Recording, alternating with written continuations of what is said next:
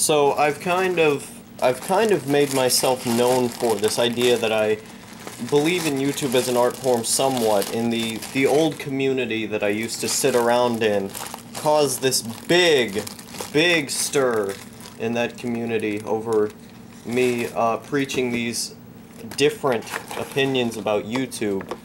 They weren't very receptive about that. A lot of people in that community specifically just kind of hated opinions that differed from theirs, because initially the way I got into that community in the first place was just by way of pandering, more or less.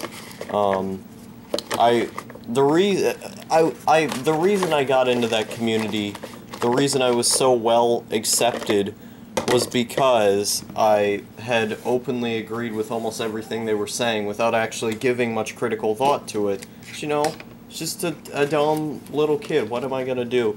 And so by the time I started disagreeing with some of their ideas, they weren't really a fan of that. And this was one of them, where I believed YouTube was an art form, and it was just such a giant, a drastically different idea that it caused a huge stir in that community, among other things.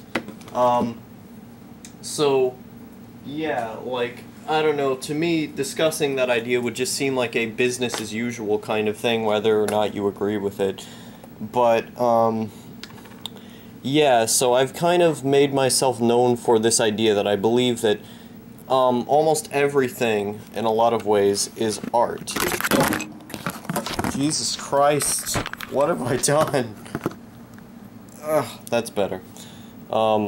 Yeah, so that's my belief. I believe that most things are art if it's being created, more or less.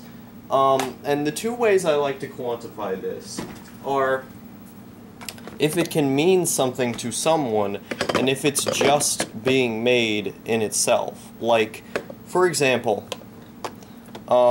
if, let's say, a show like Eromanga Sensei, a lot of people would say this is a complete shill show that is horrible and shouldn't exist. Now, while I may agree with that, if someone was to watch Eromanga Sensei and get something out of it that appeals to them so specifically and that makes them so emotional, or if it's just their first anime and new things that, like, are staples in anime will impress them, then that's just how they are, you know? You simply cannot connect with them the same way.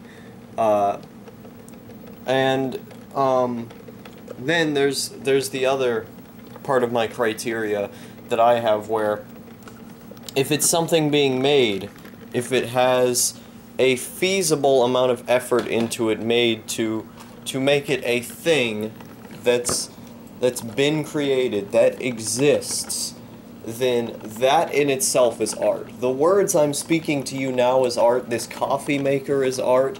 The walls that were painted is art. Bricks are art. I think everything is art. Everything that is being created and that could have some kind of meaning behind it to someone is inevitably art. And the reason why I bring this up is because Weeb Trash Productions made this vlog that he thought was bad, and it could have been tightened up a bit, I'll say that. But there was a point of contention I had with it. Just his idea of what makes analysis art. Like, he was saying, well, you had people like Mr. Cynical and Horseshoe Finale and all these people who made these great, amazing videos, and they've proven that analysis videos are art.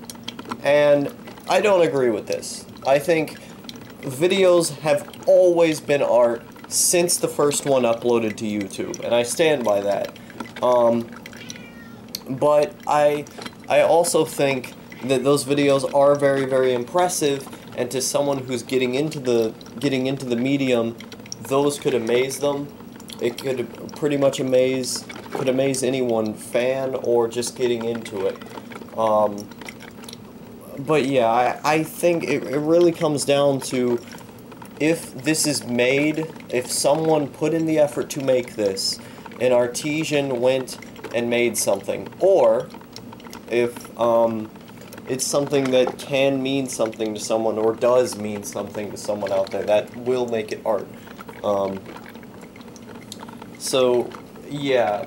And, I mean, I break my own logic on this all the time. I say, well, reaction videos can't be art because, you know, they're not putting any effort into them or whatever. So I break my own logic on this all the time. I contradict myself on this all the time. It's kind of a, no, it's, I don't know.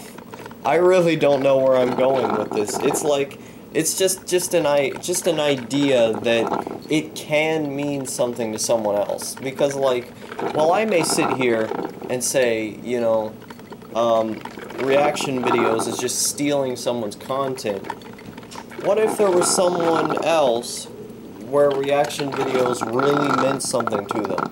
I don't respect them at all. I don't think they're good content, but there's always a chance that there could be someone else who finds some kind of artful value in them, and in that case, it's more of a remix type situation. It's remixing the original content that's made, and they're putting something new over it, you know? Just not to the extreme that an analysis would, you know? So, I don't know, that's just my thoughts on that. Of course, feel free to disagree with me.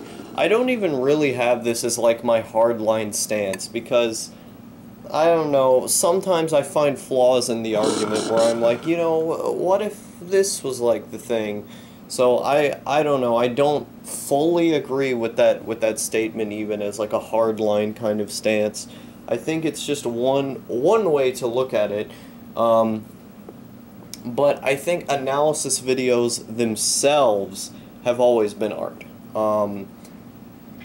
You know, if it's written, if it's a written thing making a point about a show, I think they've always been art, even without those giant, beautiful masterpieces, like The Philosophy of Kreia, or like Horseshoe Finale, or The Asterisk War Sucks, or anything like that, you know?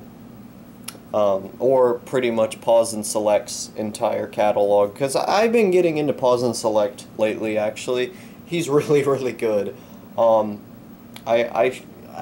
put him in my top 10 anime YouTubers now, because he's really, really good, and I love him. Yeah, that's just kind of the point I was trying to make here, is that I think analysis has always been art. That's my opinion on that. Is this thing out of water? Oh, I guess it is.